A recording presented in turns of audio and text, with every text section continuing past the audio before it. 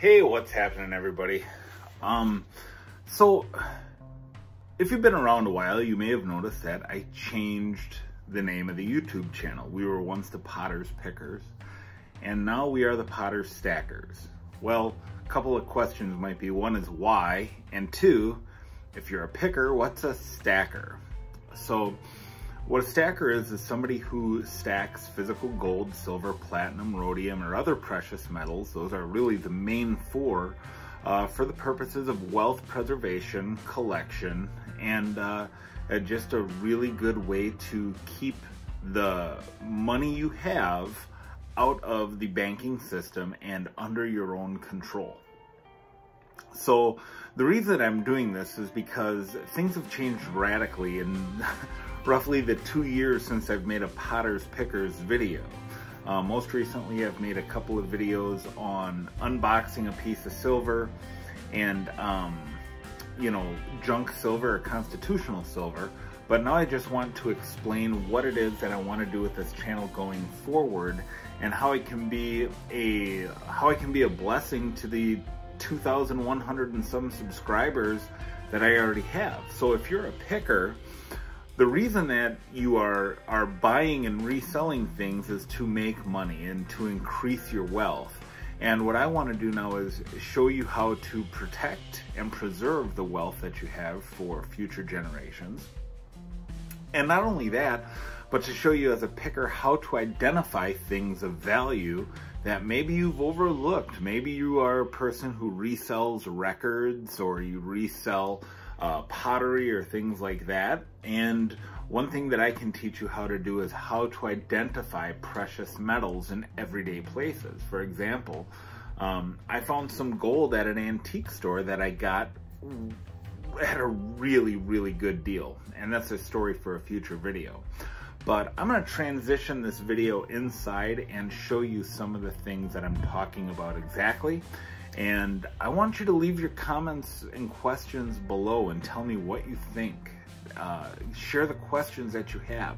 The stacking community is pretty vast, and I'm by no means an expert. I am not a financial advisor. Let me give that disclaimer. I'm just sharing with you the things that I like to do and the things that I believe, based on my research and analysis, are going to be most beneficial for me and my family. And you can take that, use some due diligence, and maybe use that information on your own. So let's transition inside, and I'll show you the kind of things that I'm talking about exactly. So first of all, let's just get this right out of the way. We are the Potter's Stackers. Who is the Potter? It's God. And in His Son, Jesus Christ, we have life, and in His Word, we have instruction. And so I want to go right to the Word of God and talk about what it is that God considers money. And we're going to go to Matthew chapter 10. And this is Jesus sending out the 12 apostles. And when you go to verse 9, it says, "Acquire no gold or silver or copper for your belts, no bag for your journey, or 2 tunics or sandals or staff, or laborers, for the laborer deserves his food." All right, so right here, Jesus is instructing the apostles, sending them to share the gospel, and he's telling them, don't take any money. But what is he calling money? No gold, no silver, or copper for your belts. So that is first and foremost why we're called the Potter's Stackers, one. And another thing is, what actually is money, right? So this is our great preservation tool, the preservation of our wealth.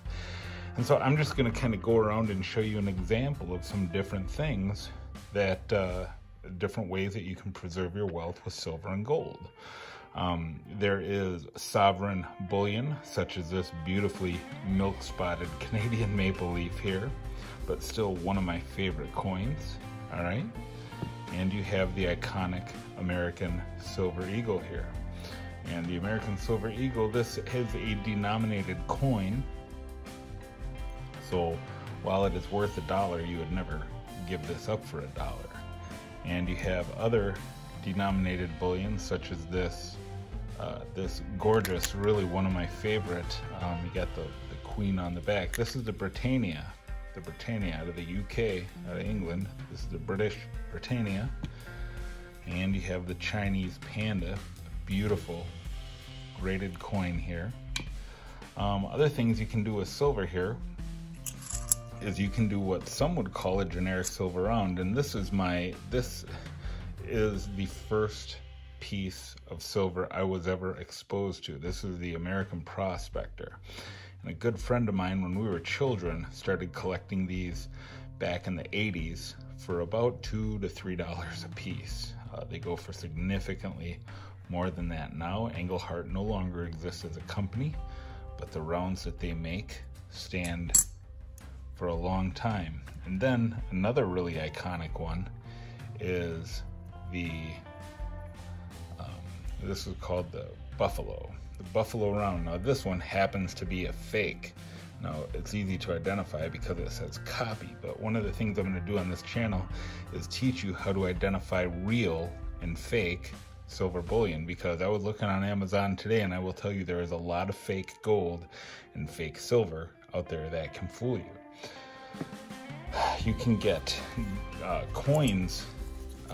These are old German coins, and yeah, that's from 1937 from Nazi Germany, 2 marks, and that has got silver content in it. But it doesn't have to have silver to be valuable.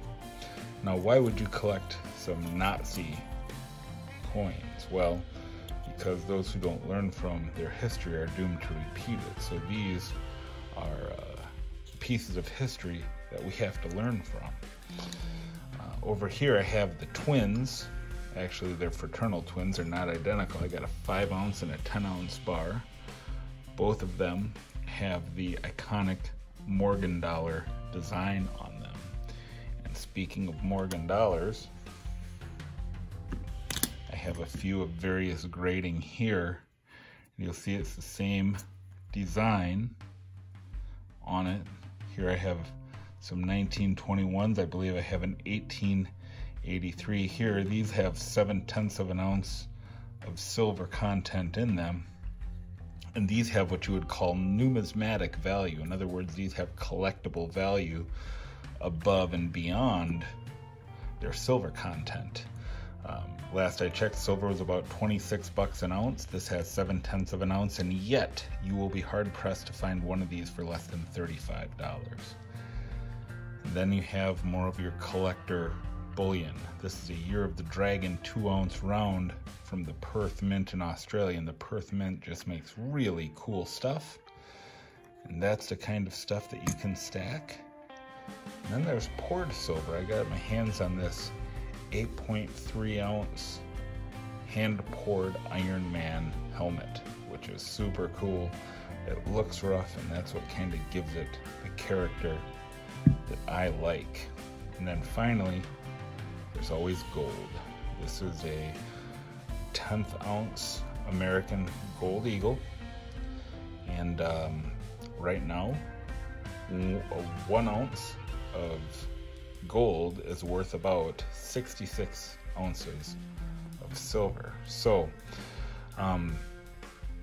it's really your choice. Silver is the metal with the most potential, and gold is the metal with the most stability when we're looking at the two here. So why do I stack? I like it.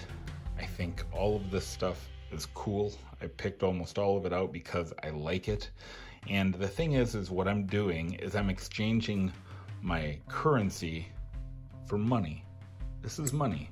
And historically, it has always been money, and it will always be money.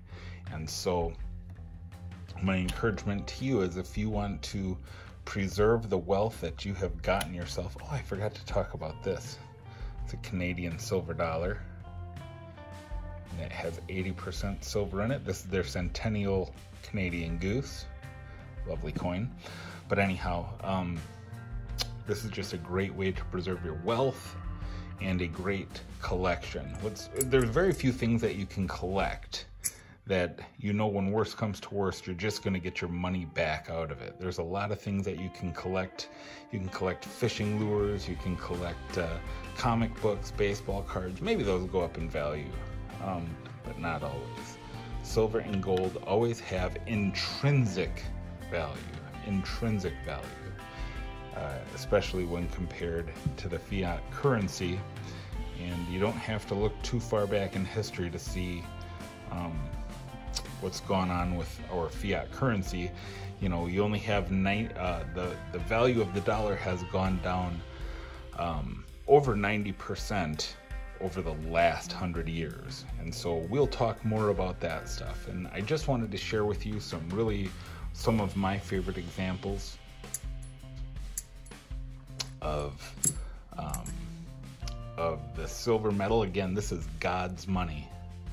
God's money. No paper here.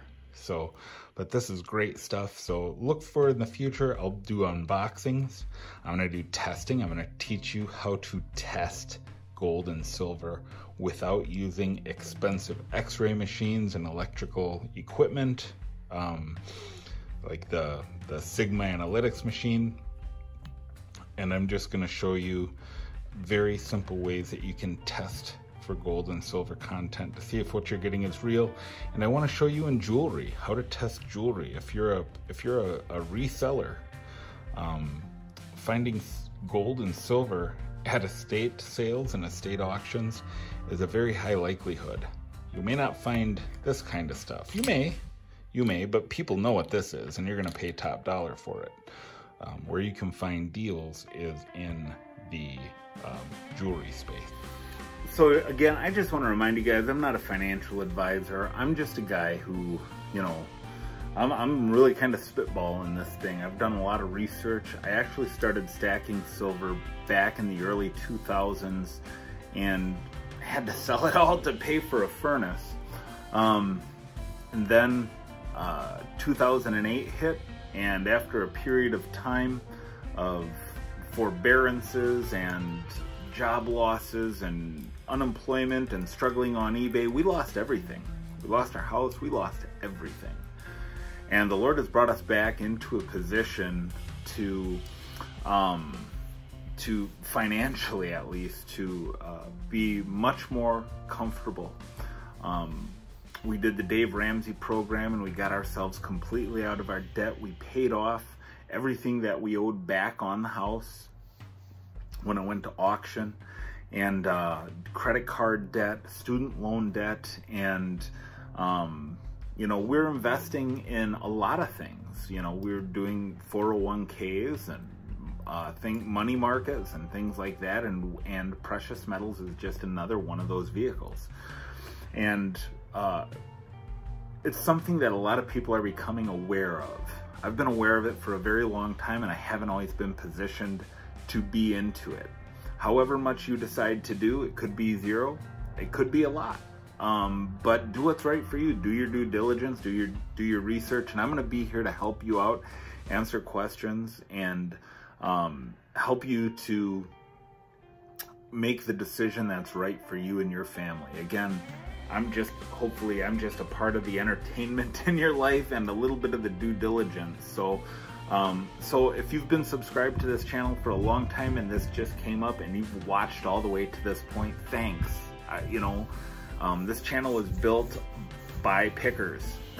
This channel was built by people like Craigslist Hunter who recommended me to a lot of people and helped this channel double in a very short time. And now I just want to see if I can help you.